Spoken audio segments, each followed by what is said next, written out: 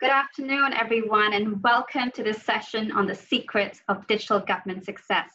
I'm Medha Basu, GovInsider's Deputy Editor. And over the next hour, we're going to hear from brilliant, world-leading GovTech innovators on how they've pivoted to tackle the pandemic. Thank you to our partners at Adobe for making this possible. We've got Hongyi, Director of Open Government Products at GovTech Singapore. Hongyi leads a team that's innovated rapidly to tackle COVID-19. From South Korea, Park Seong, Deputy Director of Digital Government Cooperation at the Ministry of Interior and Safety. South Korea is leading Asia in the latest UN e-government rankings. Joining us from the UK, Dr. Tanya. She leads the Digital State Program at the Bennet Institute of Public Policy and is founder of StateUp, advising civil servants globally on cutting-edge GovTech. And please welcome Scott Rigby, Head of Digital Transformation, Asia Pacific at Adobe. The company has helped governments across the world adapt their services to COVID-19. Thank you to everyone for joining us today. We will be putting your questions to the speakers, so write them in the Q&A box for me to see. Please put in your name and organization if you'd like them to be referenced. Hongyi, if we could start with you, what has COVID-19 meant for digital services? Thanks, Medha. Hey, everyone. I guess it's no surprise that, like, obviously, given that everyone's working from home nowadays, digital services are changing and are going to be a big part of our lives. So that's the first most obvious thing, which is that, like, I think previously a lot of agencies and a lot of sort of industries in general were sort of some were very advanced in terms of like moving forward, but some were dragging their feet. And I think now, like, because of all this, people who are like the agencies and departments which are sort of like behind a little bit have had to like just really catch up, right? And so there was sort of no more excuses, no more like you can't afford to sort of be cautious with it. You either digitize or you don't exist. And that's, I think, one of the key points that's gone for digital services, which there was always this, I think people have sort of recognized for a while now that at the individual level, everyone sort of recognizes that digitizing was the way to go. But a lot of cultures, sort of like corporate cultures, still have a lot of this sort of, ingrained like processes or FaceTime cultures and things like that, which were really hard to break because corporate culture is hard to change. COVID has dramatically changed that. So I do expect that even after we've gone past COVID, like a lot of these digitization changes are in a new equilibrium where like people have sort of this plausible understanding that everyone can understand that digital things work. I think one of the probably biggest sort of things to take note going forward though is that like we realized that a lot of digital services are not just things that you can turn on like that. People have this idea, for example, that only if only we used AI or like automated planning or whatever, all this in government, everything will work great. And it's true to some degree, but the one of the things that we've realized, I guess, when trying to digitize so quickly for everyone is that a lot of infrastructure to get this to happen hasn't been laid yet. I don't mean infrastructure in terms of like internet connectivity, though that's obviously one of it. A big part of things is that like a lot of like just sort of base information is not digitized, right? Or even if it is, so it just lives in like paper forms or notes on people's desktop desks. Or even if it is digitized, it's not actually centrally managed, where like you have people's government laptops and they just have little Excel spreadsheets all over the place, and no one actually has an overall view.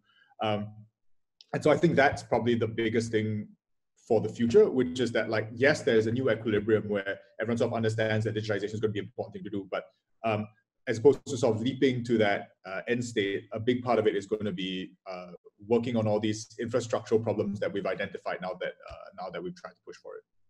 Seong, what's the perspective on this from South Korea?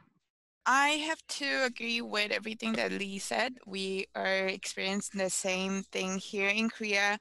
After COVID-19, we were put to a test. But it was another opportunity to prove the existing services that we already had, but not have been used widely. But then we also had an opportunity to identify where we need to improve moving forward. And it was certainly the time for us to accelerate the digital government innovation plan that we had here in Korea, and that we have seen in person how fast we can move compared to before. Like before, in order to facilitate partnership between the public and private sector, it would take a longer time. But after COVID-19, in order for us to continue servicing our citizens and then get the help need to our citizens and residents, we had to move faster. But we also noticed that hopefully these changes will stick, but we have to work harder to actually benefit and then grow from this experience. So moving forward, in case of Korea, and I think it for other countries as well, technology is important, but in order for us to use technology widely and effectively, we have to change the culture of how government works, and then re-engineer how government process internally, so that we can promote creating better services with cooperation with our citizens, and then get our small, medium-sized companies get involved in the policy making and then implementing those policies. And that's something we're going to talk a bit more about a little later. But Tanya, I wanted to ask you, how have organizations pivoted to continue serving the public? Thanks, Medha, and a pleasure to be part of this conversation.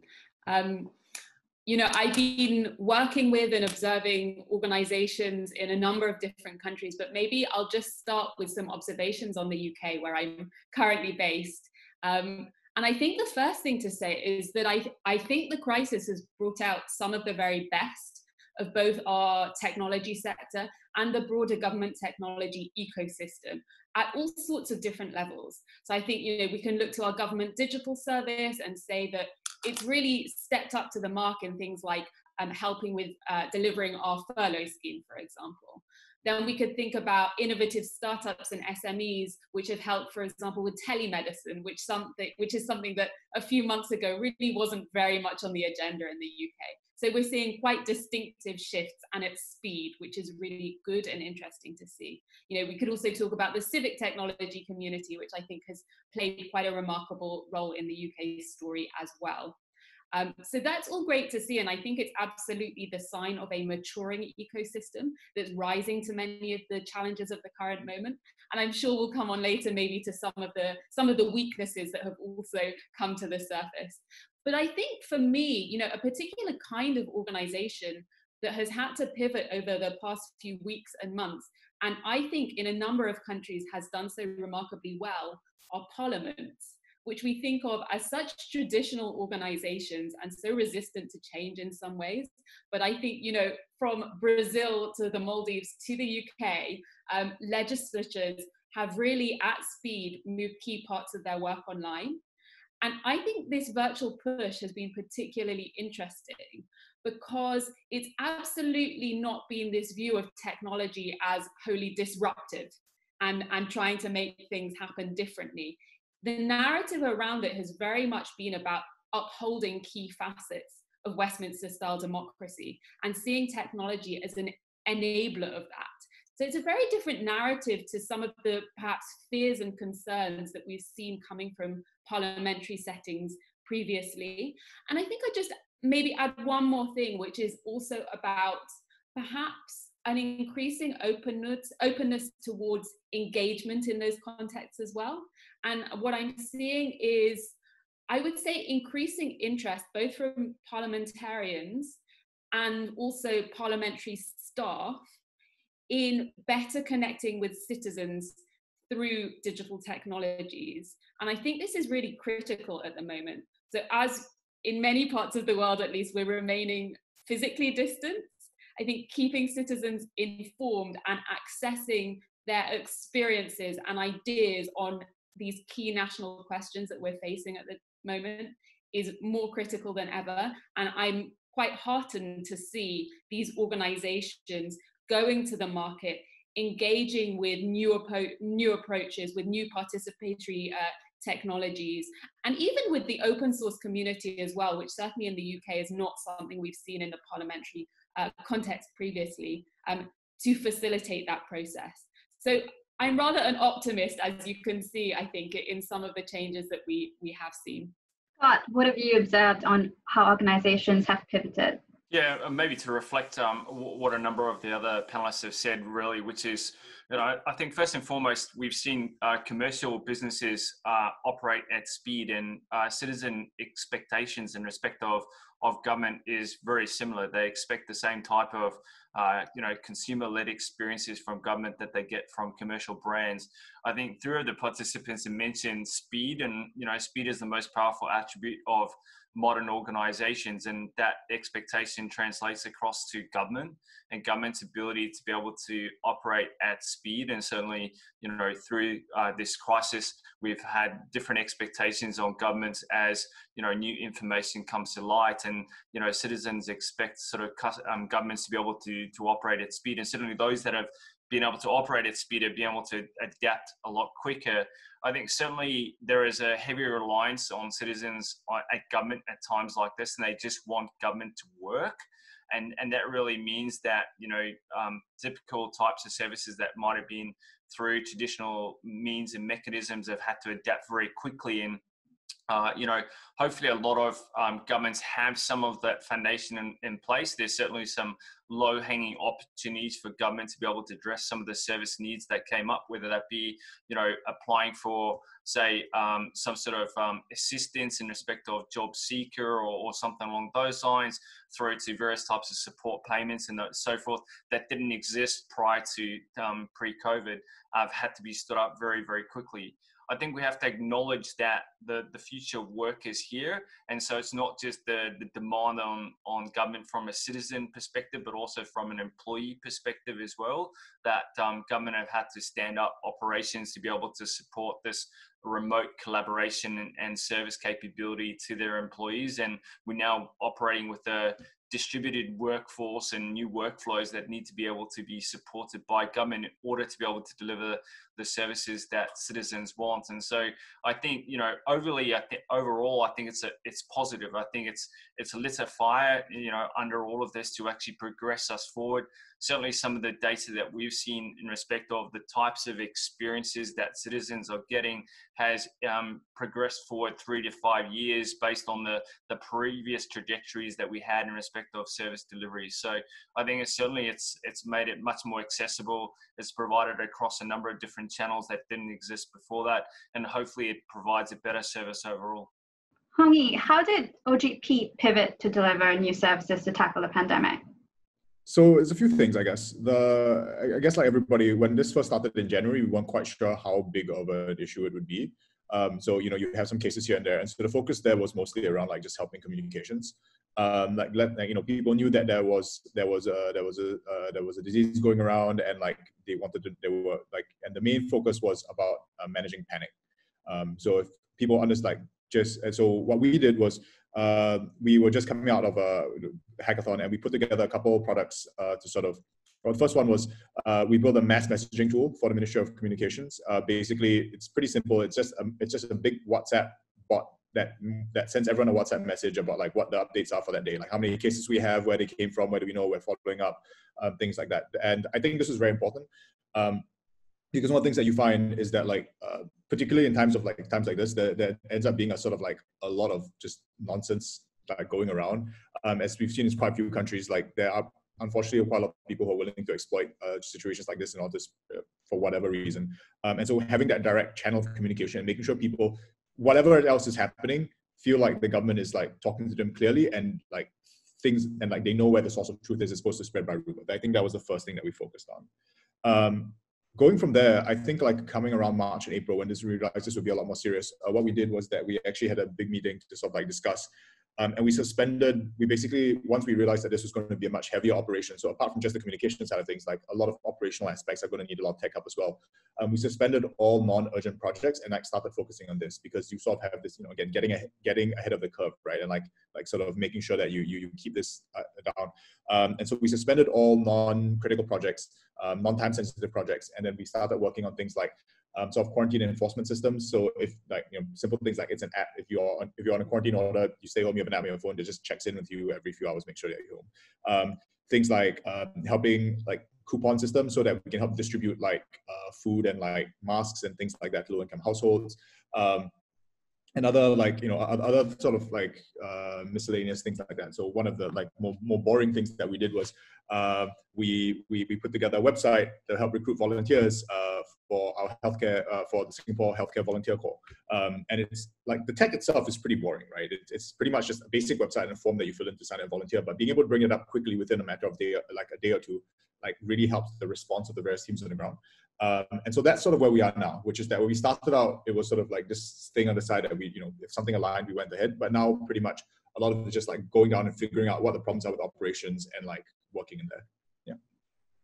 What's the most important thing that you've learned while leading innovation through a crisis? Most important thing I've learned.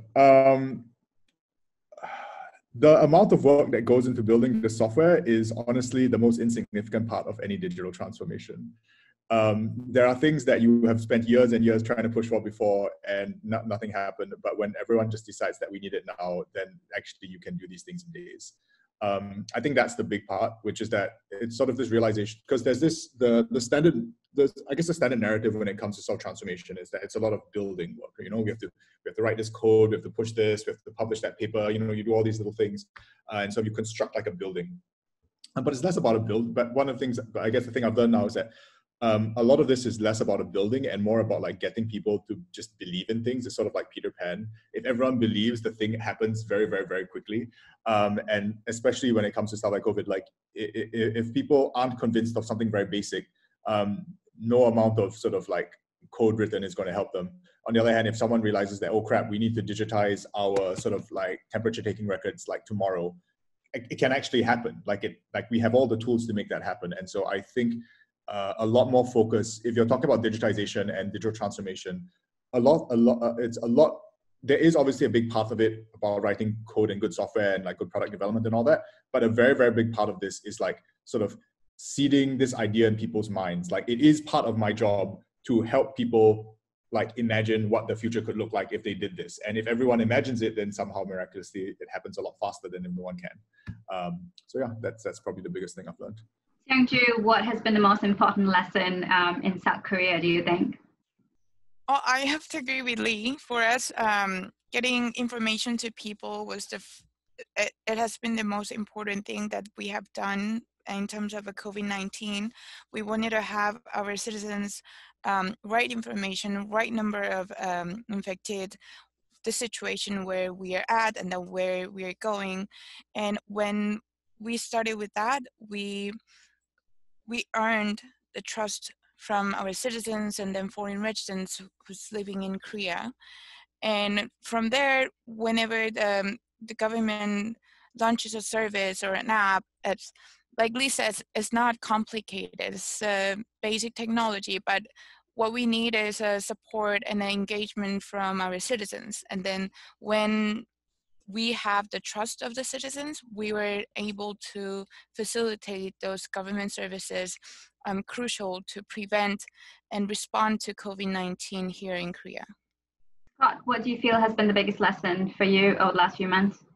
Look, I think, certainly when we think about innovation, I mean, if anything, we've seen a large quantity of innovation happening. And I think, if anything, the speed at which organizations can actually innovate has probably been brought to the fore. I think, previously, we probably saw innovation as something that was aspirational for a lot of departments.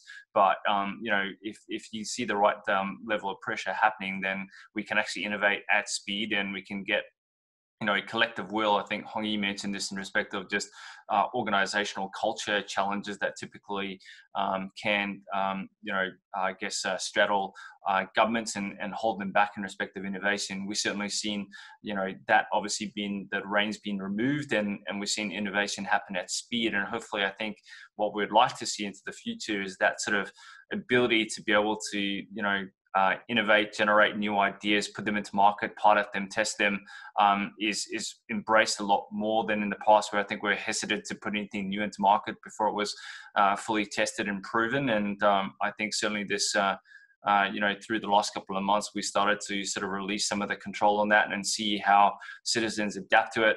Things don't have to be perfect before we put it into market. We can see how it's embraced and we can start to measure the metrics in respect of performance and output. And hopefully we'll continue that forward.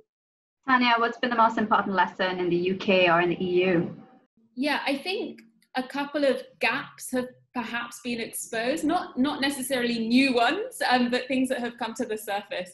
I think one of them is around capacity for rapid technology evaluation, particularly when services are being outsourced. And I guess another one, which is very closely related to that, is capacity for oversight of large technology projects and the kind of skills that you might need to go about doing that.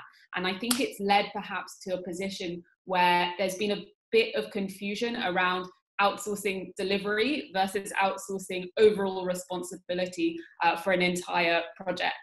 And there's a real distinction there. And I think, it goes back to this point actually that has been made previously around managing panic and clear communications. I think sometimes when there's a shift too much in that direction, it does create a sense of panic and a sense of uncertainty regarding sort of who's managing these large scale projects. So I think, for me, thinking about then how we address those gaps going forward and how we bring those particular capabilities needs into the public sector in a number of different countries is going to be really critical going forward. Seong, South Korea leads Asia right now in digital government according to the latest UN rankings. What has the country gotten right? I wouldn't say that we got things right. It just in the past few decades, Korea has constantly improved its digital services and how government services are developed. So we started digitizing key tasks of government administration, which became the basis for online services. And then we try to integrate all the services so that citizens doesn't have to work hard to get their benefits or services they're entitled to. So we provide all the government services through gov.kr, which is an integrated government portal. And then we disclosed government data at open.go.kr, where citizens and non-citizens can access the open data provided by the Korean government, and they can also request certain information to be disclosed if needed. And I think those were key things that the UN look at it, the provision of information, and then how we are engaging our citizens from the policy development to policy implementation. So for the public engagement, we have Government First Street website where people can go online and then make suggestions to the government on any policy ideas, or we host certain challenges to get ideas from our citizens. And everything is very user-friendly, integrated, so that the citizen, they don't have to search hard to make their voice heard by the government. And Hongyi, I just want to come back to you to ask a little bit about how do you prioritize OGP's work in the middle of a crisis? So let's see, in the middle of a crisis, a lot of this is, well, you basically need to be clear less on how to describe this, like pre-planned what plans for the year and very much on like what your end goals are. You're sort of operating in a normal passive government environment, then, you have planning sessions and you go and you set big priorities for the year and so on and so forth. But like with COVID, as you know, like week on week, everything changes. And so the underlying goal has always been sort of like, how can we deliver the most public good given the limited resources we have? And so I think that's the biggest thing, which is that you have this sort of, you need to be very, very clear on a few things. One is what actually is your source of value. And I think that's something that's not very clear in a lot of government projects. So like, for example, you start off something like, let's say you want to have a system for, I guess, the different hospitals to collaborate online, right? And like in a normal environment, this would be a very fairly large project. You get requirements from all the different hospitals and all the different stakeholders, and then you put up a whole big spec requirement, and then you iterate over this for like at least a year, if not more. But now you realize you need something like next week, right? You need something where people, and so you get like really, really laser focused, and you do something really simple, like maybe like a Google Docs file or something like that, or just setting up like a chat group or something that's really, really quick but gets you the value really quickly. And then you figure out what the problems are, and then you build out the rest of stuff later. I think that's sort of been the prioritization process, which is you're really, really focused on sort of bang for buck, and like very aggressively trimming out any fat in terms of like stuff that you don't need to spend time building. So for example, one of the things with one of the systems we're building is the sort of the quarantine, the app for quarantinees, people who are quarantined, is that the term. But basically, there's a whole bunch of stuff you could imagine doing. There's a whole bunch of like quality of life improvements in terms of like, messaging, in terms of the UI, in terms of the buttons, and it's also on the enforcement side, visualizations, analytics, AI, all that sort of stuff. But at the base level, first thing you need to get running is you need to make sure that the app works on all kinds of different devices. Like you just do, if you're building an app normally, you can have it work on iPhones first and go later. But like, in this time, nothing else matters except like just having it work reliably first. And then once that works reliably, then you can go on to the other stuff. And so that's an example of like cutting a whole bunch of features that are good to have, but like not urgent, to focus on let's get the base level of reporting in and steady. Yeah. Scott, could you tell us a little bit about how Adobe has helped speed up the delivery of services during this time? Yeah, so look, I think probably one of the earliest areas that we started to see demand coming through from governments, as you'd expect, is the ability to be able to, digitize forms. So this is sort of low-hanging fruit for a lot of governments where they still have a large number of paper-based forms, and they're looking to digitize that as quickly as possible and be able to provide digital signatures versus wet signatures to obviously prevent queuing or crowding into offices that might have been sort of the traditional mechanism in which citizens might engage for that particular type of service. We're also seeing, a significant increase in respect of government, visits to actual government sites. So 60% increase in the last 30 days is how do you actually provide that kind of service through mobile? And certainly we're helping enable that to happen. We have microsites through cloud services.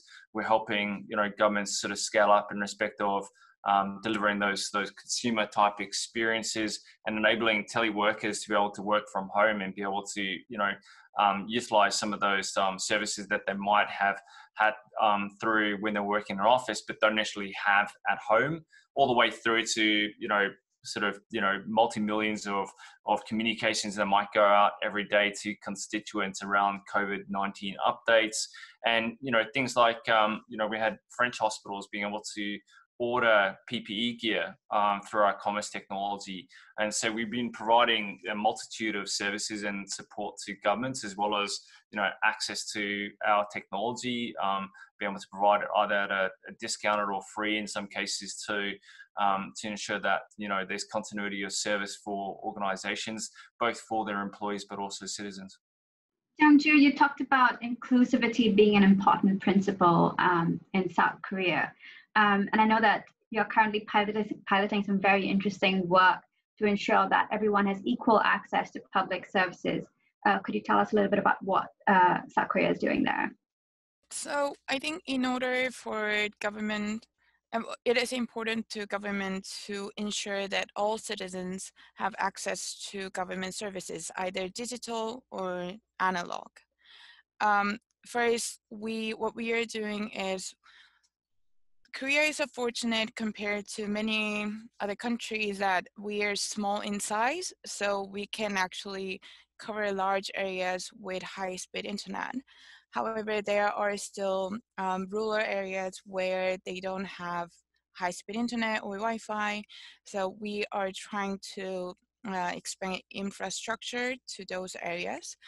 And also we are trying to build digital skills of both citizens and then government officers, so they're more familiar with the digital government services. However, we cannot overwhelm our citizens with digital services. We cannot push them to become digitized and get used to using digital services provided by the government. So for them, we are also expanding the government services to better assist them in the era of digital. For example, for the vulnerable, one of the pilot projects that we are doing is an AI smart mirror. So in Korea, we have a community centers where you can go and then ask for your benefits or get government services. And when, for instance, if you only speak sign language, it might be difficult for you to have someone assist you or use existing digital services at the center. So by providing AI smart mirror, they can communicate with the machine using sign language and then receive government services. We are having the pilot project in November in one of the major cities here in Korea, and then we plan to expand the service to the rest of the country next year. And also what we are doing is that we are creating an integrated government call center so that if you make a phone call regarding government affairs, even though if the conversation cut short and then someone has to reach back to you, they will have your record so you don't have to repeat what you need from the government. And what we are trying to do is that we are implementing the document delivery service. So obviously in Korea, many citizens are quite used to online services and then they frequently use the gov.kr to get documents from government. However, for the vulnerable groups who are not able to do so, the government will deliver documents to the citizens. Those are some of the projects that we are implementing now and then we plan to implement later in the year. And we've talked a little bit about the value of public-private partnerships. Tanya, can I come to you to talk about how can governments create good partnerships? Sure. I think it's a question that is not new, but is definitely being brought to the forefront in the current crisis. I think there are a few things. Some of what I was saying before in the parliamentary context about more openness to kind of creative forms of participatory technologies, for example, I think is also about new forms of market engagement, going to the market much earlier, trying to understand what's out there from a diverse range of suppliers, being more open and upfront about potential needs and articulating that more broadly. Those kinds of things I think are important. I would also say, there are a set of technologies that we know lots of innovative younger companies are working on developing for the public sector market. They're not surprising technologies. It's artificial intelligence, robotic process automation, this kind of thing. But I still think there's often rather basic digital literacy among some groups of policymakers concerning those kinds of technologies. And I think that if we can just increase that level of basic technical understanding a little bit, it will be hugely helpful going forward in order to have better conversations, let's say, between those two sectors. So I think that's really key, that kind of both the engagement dimension and understanding. I think the other thing is probably around procurement. And again, this goes back to something I mentioned earlier.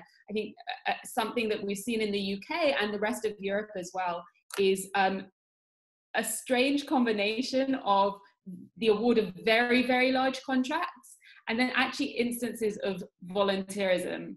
So technologies being provided for free to public sector organizations. And I think that combination is a difficult one, and it creates all sorts of potential problems around lock-in, around data, things like this. So I think also being really clear about how procurement happens is increasingly important within the crisis context. As I say, those examples are from Europe and the UK are not alone.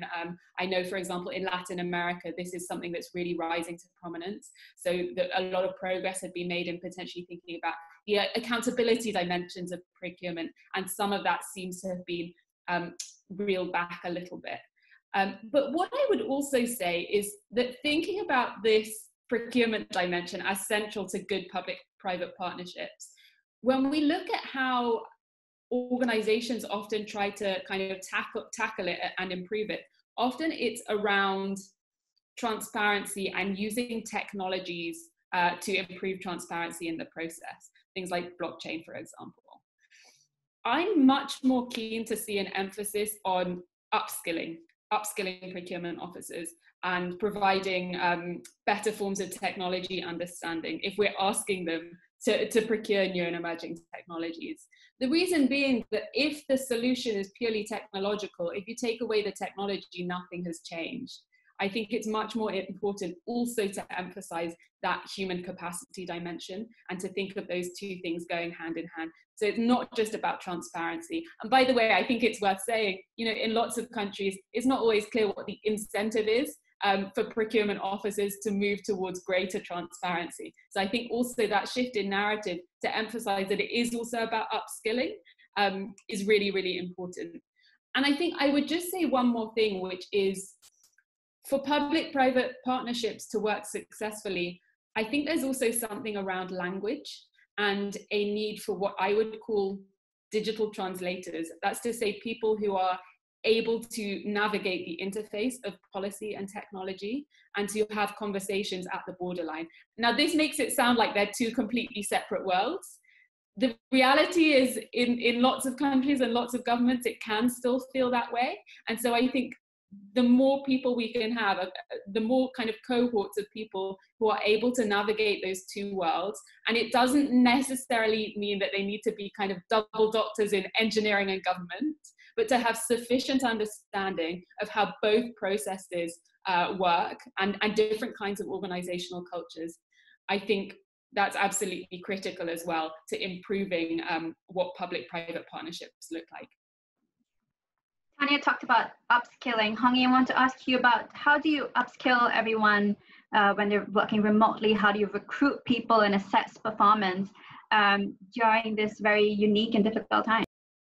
There's a few things in there, right? So the first one is just in terms of recruitment. In terms of recruitment, actually still is fairly straightforward.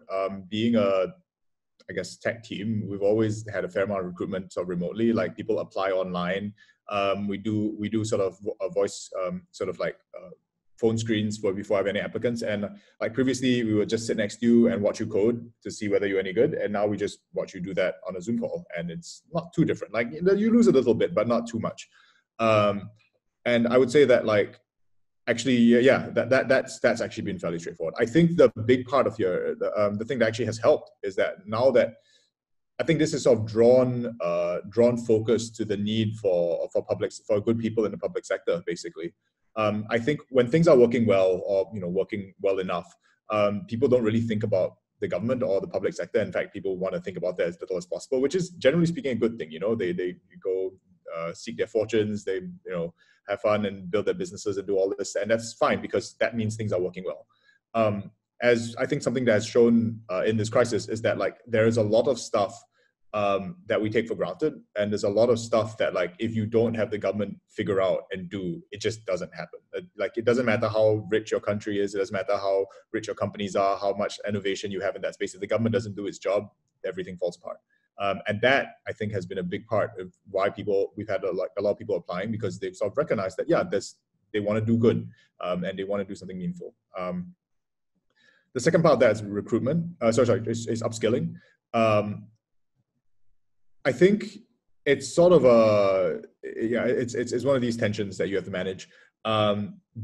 Precisely because over the last 6 months, we normally have like quite a bit of time set aside for learning and training, and Fridays are normally for people to we have internal courses and stuff like that. But given the last few months have been like basically a sprint, we've put that aside initially. I think training in this case has to take place sort of on the job to a very, very, very large degree. You really much just need to know, all right, like what are the 3 things you need to know to do your job? I don't have time to give you a whole foundational course in terms of like modern web technologies and all that, but like click this button and do that thing and it'll more or less do what you need. And really being laser focused on that. But what Tanya was saying, I think is absolutely right. There is a big gap, I think we've realized, where we talk about sort of digitizing government and we talk about moving forward, but there is this, you have to bring the people along with you, right? And both the public and the government officers. On the government officer side, like you need to teach people to use new systems. A lot of people who have sort of like gotten a handle of the whole thing, and these are complicated systems. You can't just like slap in a new cloud service and say, here, go use that, right? There is a real adjustment period, and like there is a real, and even after all that, it might take like, you know, years before you come up net positive if everything's sort of built very tightly around it. So I think you're not going to expect everyone to be an expert in this stuff, but you do need to take the effort to train people, even on a basic level. My philosophy around this is basically that, like, if you think computers are important today, computers are going to be more important 10 years from now, and more important 20 years from now, even more important 20 years from now. There is no future where computers are not a big part of our lives. And so as much as it sucks, you do need to know at least a little bit of how it works. For the public as well, I think one of the things that has sort of shown out, at least fairly commonly, is that you don't have the luxury of forcing people to use your confusing system.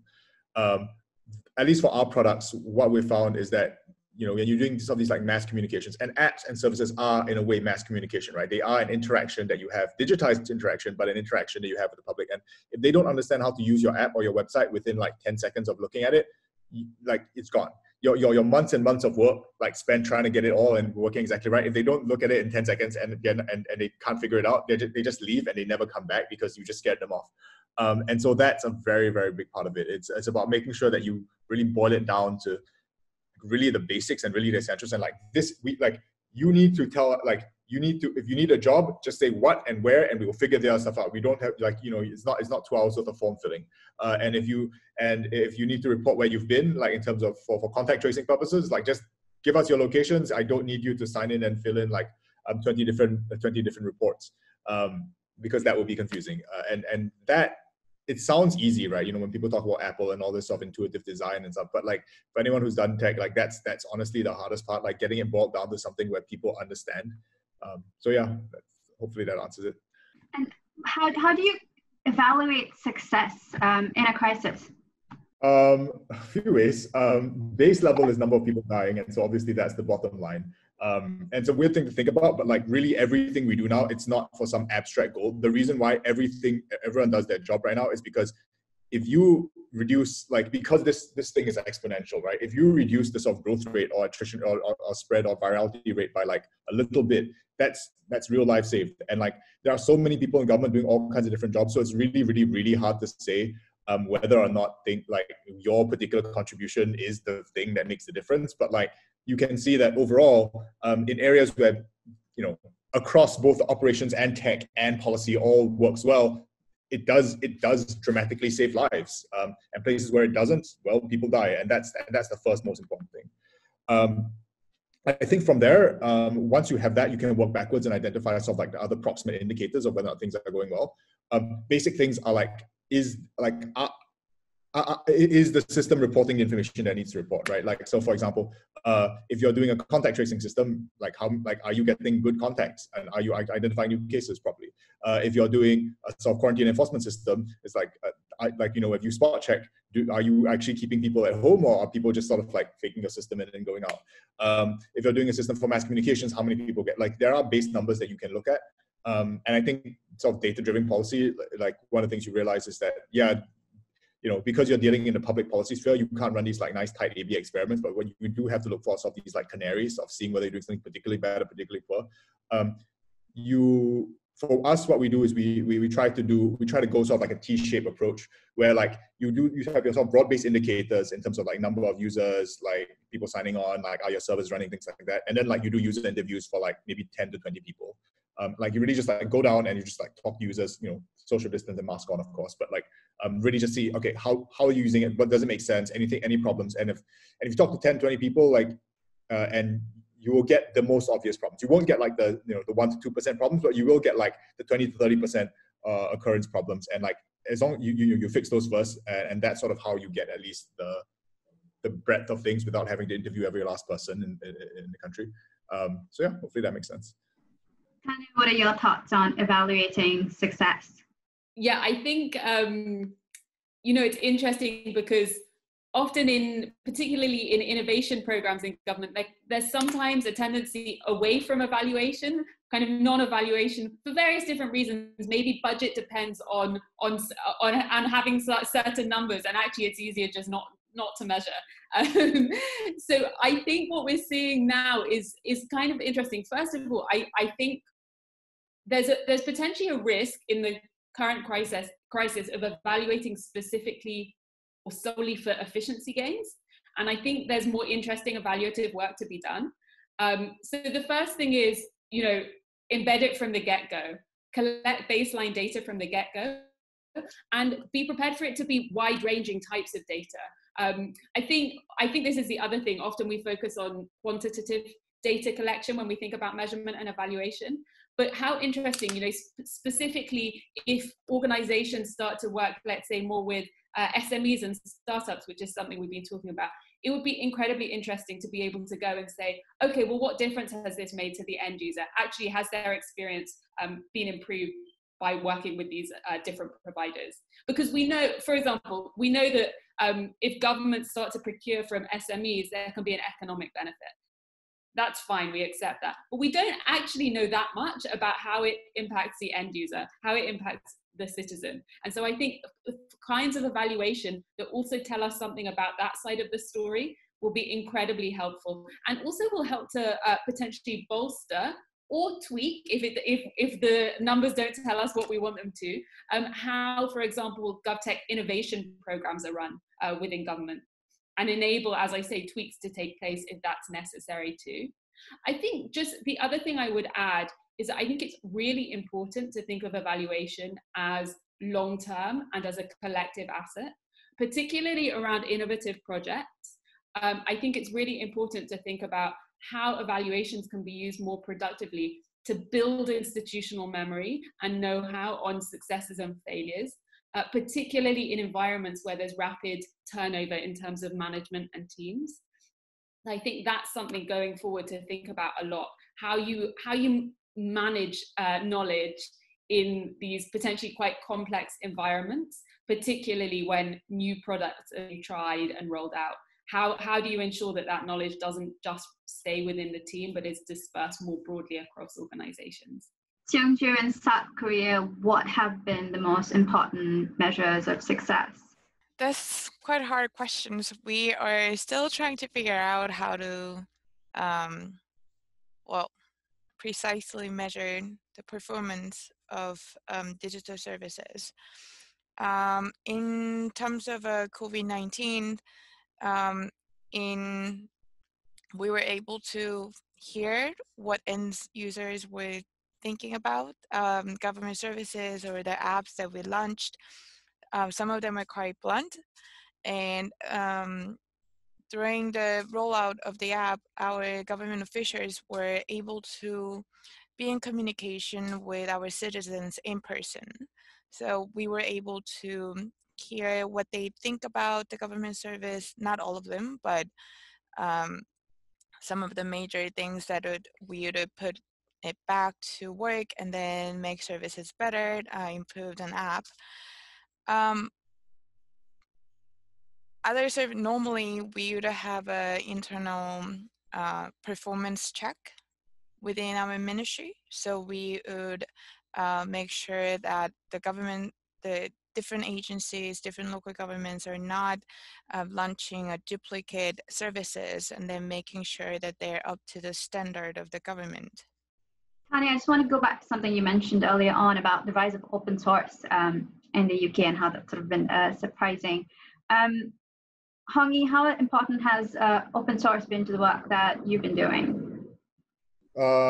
It's been pretty, it's hard to do any work nowadays if you don't use any open source tools. Like, it's pretty much impossible. This is something that I think people outside of tech may not quite grasp or like don't quite understand the impact of, but like pretty much any developer nowadays worth his salt building any app from anywhere will use some open source system.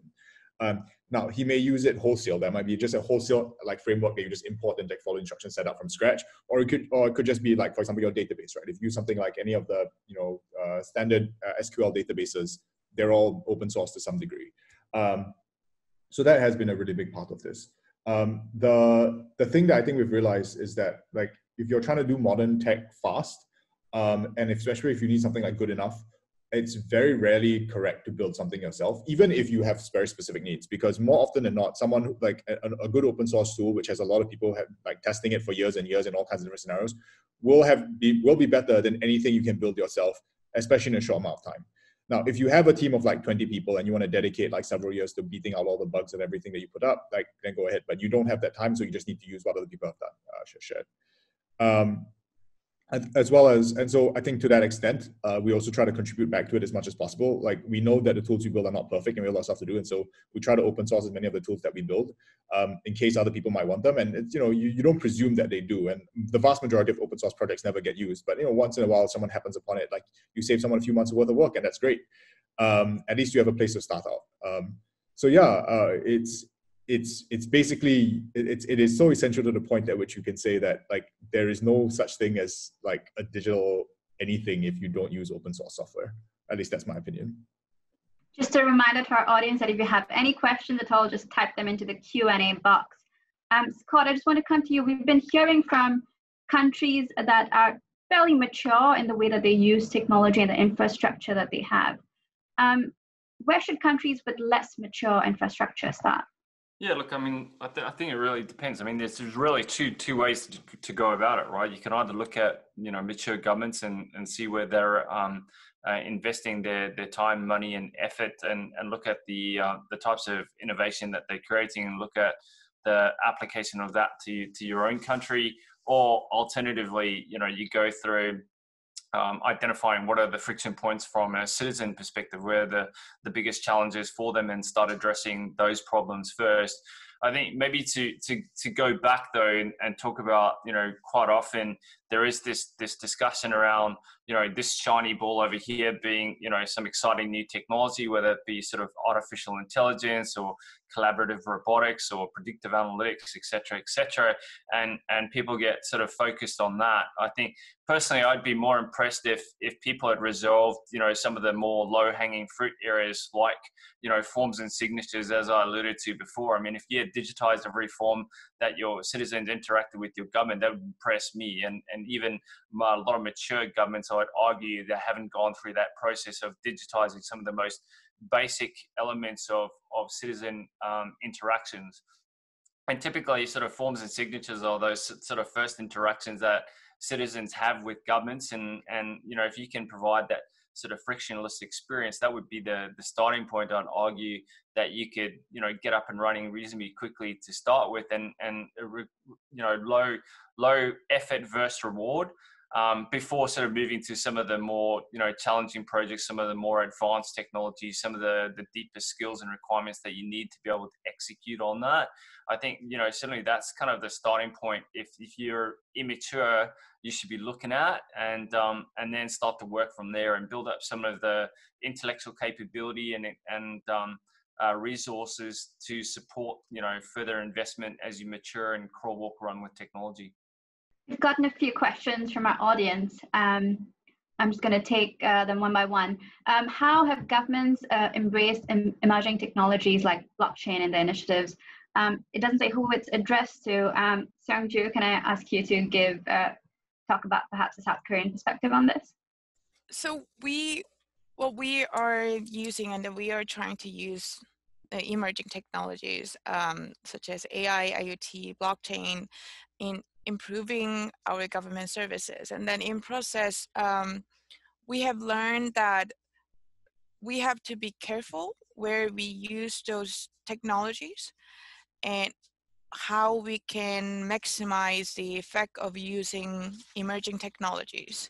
It's not just about having a fancy technology that would help our citizens automatically.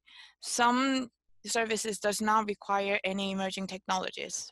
As a government, what we have to focus is that we use right technology for the right service at the right time, so that our citizens can benefit from the government service without going through this difficult process of the government trying to verify the vendors for AI or any other emerging technologies, or for our citizens to understand what technology, or even the government officials to understand what technology is going into the service they're launching. Tanya, I'm going to direct this question to you. What is your view of governments outsourcing digital projects to consulting, IT services providers, and companies? Yeah, I have absolutely no problem. In fact, I'm very in favor of good public-private partnerships. And those can take different forms. It can be with consultancies, as you say, it can be the broader technology community, whether that's GovTech companies or open source, as we've been discussing. I think it's absolutely essential. Ultimately, I can think of very few governments where you're going to have all of that capability in-house. And I'm not necessarily clear why that would be the aspiration either. So I think it's very much about then thinking about, okay, these relationships are absolutely going to happen and that's a positive thing and we want to get the most out of them. What frameworks and structures and conversations do we need to have in place to ensure that those are the best possible relationships available? And I think it goes back to some of the topics we've been discussing already around what capability then do you need in government to ensure that those relationships are strong and positive ones. What technological understanding do you need, and how does that need to be distributed across public sector organizations? Because I don't think it's necessarily a kind of cookie cutter approach where absolutely every department needs the same technical understanding in-house. I think there's some work to be done around mapping the kinds of technological understanding that there needs to be within different departments and within different teams, which I think is absolutely territory that probably hasn't been covered yet to do some of that mapping work. But as I say, I think those relationships are incredibly important. And a piece of work that we are doing at StateUp is actually looking at the specific technologies that new companies are creating for the government market. And trying to map them in order then to help governments as well be able to understand the kinds of technologies that they need to be thinking about and developing some understanding of in order for those relationships to be productive and best serve citizens. So I'm all for a diverse and vibrant ecosystem. What technologies do you think have been overhyped or let us down? Oh. There's no doubt in a number of failed technology projects behind us. Look, I think none that initially come to mind right now. I think certainly some of the emerging technologies probably, or possibly an incubation period, have been brought forward and tested probably sooner than they should have been. But at the same point in time, I'll go back to the point I was making before, which is that and I think Hongyi made this point, which is that it's the right technology at the right time. So, while there is emerging technology and Adobe's, one of the biggest software companies in the world, we have significant investments in artificial intelligence and collaborative robotics and so forth.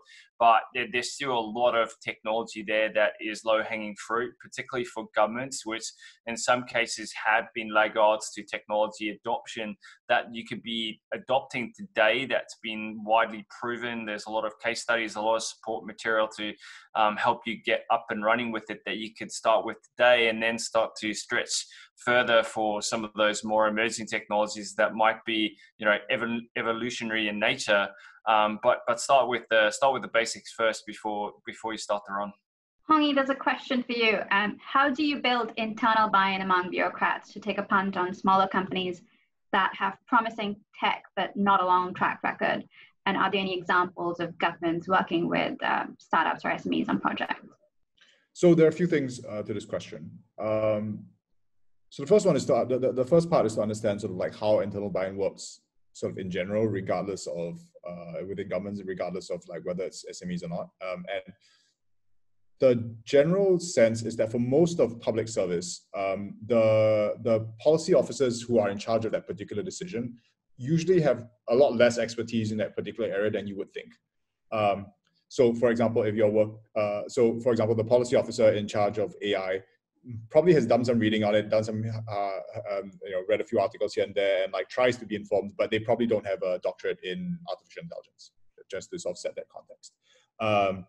what this means is that a lot of this, a lot of internal buy-in comes not so much from your, I guess, the focus is a lot less on, I guess, the particular expertise of it, and more on the sort of consumer level nature of the product that you are selling. So if you went to Google, if you did an AI startup, for example, and you came up with, for example, a better way of training like adversarial neural networks or something like that, and you had like a 0.3% gain over a certain data set or something, that would be really interesting, and that might be interesting to a whole bunch of people. And to a company like Google, which has a lot of experts in this area, they're like, oh crap, we need this guy on my team, and that could make a big difference.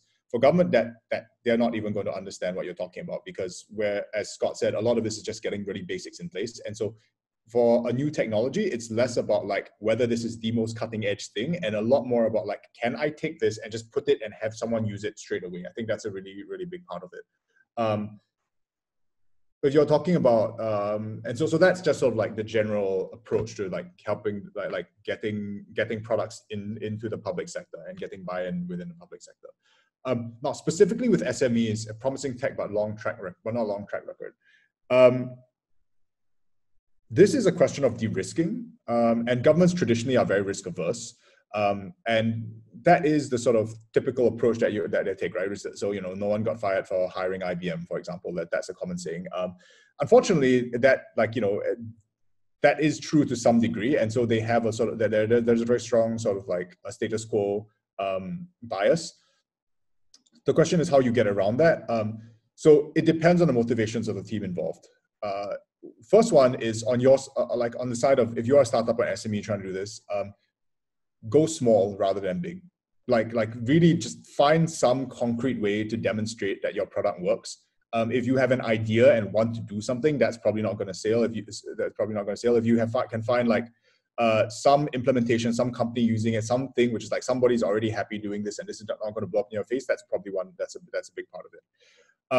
The second big part of it is, yeah, like how would you describe this? You are trying to minimize the amount of commitment necessary for them to sort of see value in their context. So if you go for a really, really big project, and like, you know, try to bid and say, we're going to take over all of our bus management systems, it's probably going to, like, that's probably not going to, you might have really good tech, but they're just not going to believe you, because they, like, if something goes wrong, they'll be like, this guy's no track record, what we're going to do there. But what you can do is you can say, you actually want to target like demos and experiments and small areas where, like, apart from having your prior experience, the project that you're doing with the government should be well bounded as well. Meaning that, like, I want to show this to you here, and this would be cool, and this would be interesting. And I think that's a big part of it. That's the second bit. So one, having prior demonstrated success, and two, having a small target use case so that people can build trust on you from there. The last one I think you're going to have to do is you're going to have to come up with a narrative for them. And this is something that I found quite a lot, especially if you are more tech savvy than your audience. It would be nice if you showed off your technology to them, and then the user looked at your technology, understood everything about what it did, and then came up with their own idea of where they could use it and like imagine their future for themselves. Unfortunately, in reality, that never happens. You're just one of a like dozen, if not hundreds, of people who are pitching different ideas and projects, and you're going to have to do the work of like how this makes a difference. So that's, I mean, for example, right? Something as simple as like digital forms. It's one of the products that we build, and what Scott has mentioned before, like it's a really basic thing, like just building digital forms, saves people a lot of paper, makes things a lot smoother, lays the groundwork for a lot of future things. You can't go to them and be like, we have a digital form product, do you like it? And they'll be like, well, I guess that's interesting. You need to say, all right, it seems like you have all these are all the forms we found from your department, right? And this is what they look like on our system. You can try them now, you can click on them, you can see what they interact with. You can see that, you can see that if you have all these digital forms, then you can hook it up to our like sort of, data visualization engine or our analytics platform, all this. Like, you need to tell that narrative very, very, very strongly. And if you give them that narrative, they can then echo that narrative a lot more easily internally. And it makes it a lot easier to sort of build that buy-in, because there is a sort of concrete vision around what you're getting when you're doing this. And if you don't, even if your technology is super, super promising, unfortunately, like as a civil servant, you don't have time to go look at every technology and imagine a future for that one technology, and every single time you just don't. So yeah, hopefully, so those are three things. One, have examples and work live examples is very good for de-risking. Two, target small projects, and like don't say you want to do everything all at once, but like target small projects and then scale up from there. Precedent in government is a really big deal. If one agency has used it, another agency is a lot more willing to go on from there. So even if it's a small project, that is a stepping stone to sort of go to building that credibility. And three is that you're going to need to build that narrative for them about how, not just what your technology is, but how their lives or their system or their whatever will be better with you as part of the picture. Yeah, hopefully that helps. Just as a final note to wrap up, reasons to be cheerful. What excites you most at the moment? Seong, if we could just start with you. I know we're in the very devastating state right now. The entire world is suffering from COVID-19. But just in terms of a digital government, I think there's a lot that we can be cheerful about. I have noticed that there has been conversation on digital transformation of the public sector for, I don't know how many years that I can remember. But then it was it wasn't easy to find that the best practice where citizens actually identify and then experience the result of those digital transformation. But in the past few months, I've seen a lot of my partnering countries are moving forward with their digital transformation strategy at the, unexpected speed. And in Korea as well. In Korea, some of the things would take a month. But because of the situation, we have to move forward with partnering with companies and then working with our citizens to develop government services. Everything is accelerated. Hopefully this trend would continue on for the near future. And this is a hard time for all the governments, but I think this is a great opportunity for the governments, especially for the government with less mature digital government, as this might put them on a map as a digitally advanced countries in the international community. And even Korea as well. This has brought some positive changes. I mentioned this earlier that we have to work on the cultural change and then re-engineering of government administration. And then those were, we knew that we needed to work on them, but not many people have believed in it. So we talked about it, but nothing was really happening. But now, because of the COVID-19, we are actually believing in those qualities are required for us to move forward and then start working on them. And I think that can be the case to other countries as well. I know that we're just a little bit past our time. So Scott, maybe just in 60 seconds, give us a summary of what you're excited about. Yeah, I think, Paul Romer, the Stanford economist, said that crisis is a terrible thing to waste. I think this is the opportunity for us to use the innovation and the speed and the agility and the attention that's been looked at in respect of how we can improve both the citizen experience as well as the employee experience, and be able to move at speed. And hopefully when we eventually get to turning the corner, this will become sort of ingrained in respect of our culture and our practices, and we'll start to be able to innovate much quicker and deliver better services in a shorter amount of time. Tanya? I think that a lot has been made of the paucity of international coordination at the multilateral level, so not specifically around digitalization. And I think what is really good to see is that actually within the space of digital government, I think the story is pretty different. I'm seeing a lot of informal, agile conversations between teams in different countries. It's kind of what I would call more a mini-lateral arrangement. So smaller groupings of countries working more closely together, sharing ideas, sharing experiences in real time. I think that's incredibly positive to see. And I think that as digital rises to prominence on domestic government agendas in light of the current crisis. It would be fantastic to see that becoming a model for other forms of policy cooperation internationally as well. So definitely that digital minilateralism is very, very good to see. Hongyi, your thoughts on that? I think the thing that we most be cheerful about is that we now have an opportunity to sort of like really move societies forward. Because I believe that if you look at the only way you can have dramatic improvement in the quality of human life is by having dramatic improvements in technology. Like that's pretty much it. You can shuffle taxes and laws and subsidies and schemes and all this stuff around a little bit, but like if you don't have technology moving forward, people's lives don't get better.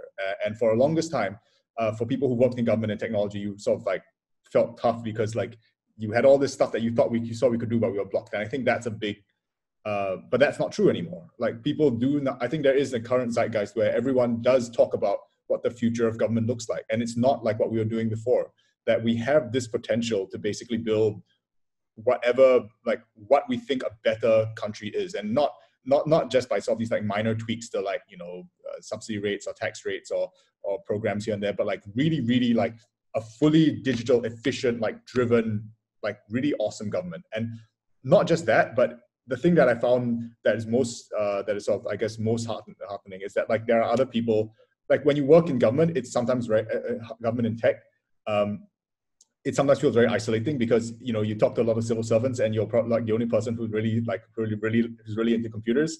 But like now, because of this crisis, you sort of recognize that like, yeah, like Singapore, the GovTech government technology team in Singapore is not the only government technology team in Singapore. In fact, in almost every government all across the world, there are groups of people, some formally associated with the government, some not, some non-profits, who have this same dream, right? Who realize, who see this and be like, actually, we can do better. Actually, we can do a lot better. Actually, there's so many things to do, and I think that's probably the thing that is I'm most cheerful about. That like there is a chance now to really do something a lot better, and a lot of people believe in it, and hopefully we'll get there. Thank you, Hongyi, Seong, Tanya, and Scott for a hugely insightful conversation, and thank you to everyone in our audience for joining in.